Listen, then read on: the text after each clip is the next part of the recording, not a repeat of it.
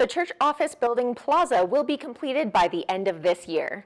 The plaza's concrete surface will be waterproofed and styrofoam blocks will be placed under the landscaped areas this year. The plaza will also have a new landscaping and flags from nations across the world.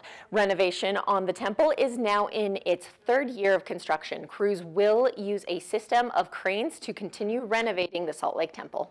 It's not just going up there and running a crane, it's about the experience of running the crane on a project of this magnitude and its historical value.